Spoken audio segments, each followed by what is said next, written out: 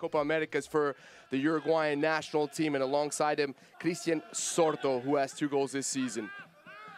And we are underway. Ideal conditions. Temperature is 79 degrees. Humidity just for his side. As a matter of fact, Raymond Dry, number 26 in the orange, making his professional debut as a starter. He has just played 64 minutes prior to tonight's match and 5 games off the bench. But he gets the nod tonight from Cloutier. 2 17-year-olds in the lineup for the side.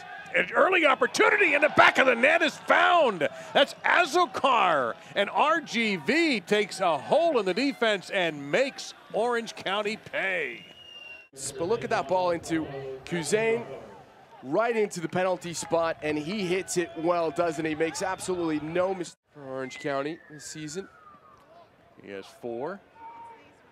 Got a good arm and an opportunity on the header from Kiernan, and the save made by Tyler Derrick. Marker as to where to stop. Shot right on and dropped by Derrick as he just rejected that one.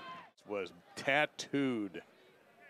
And it dips nicely over the wall, just a little bit too central.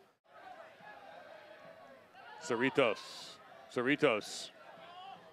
Oh, that's a penalty. Yes, it certainly is. We're going right to the spot. There's not even any doubt about it. Toby Henry with an obvious foul. Cerritos taken down, and a penalty kick is coming up. Really good on the dribble. And just a rash challenge, because if anything, he's got him covered. Kobe Henry is closing down the angle. Interesting backdrop if you're López.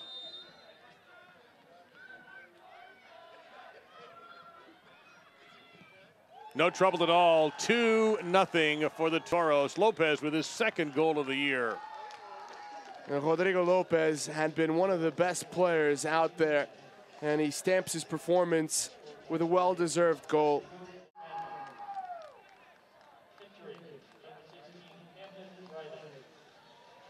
I mean, no margin for error for López. Look how accurate that is. The availability is limited, so be sure to visit orangecountysoccer.com/Dayton Deck to book your experience today. So,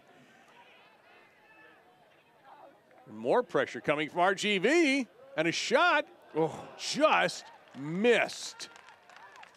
That was Cerritos. Having his way with the defense. A little shimmy and a shake. There. Yeah, well. And there you go, it is official. The Toros of RGV pick up their 2nd road win and win this match 2-0.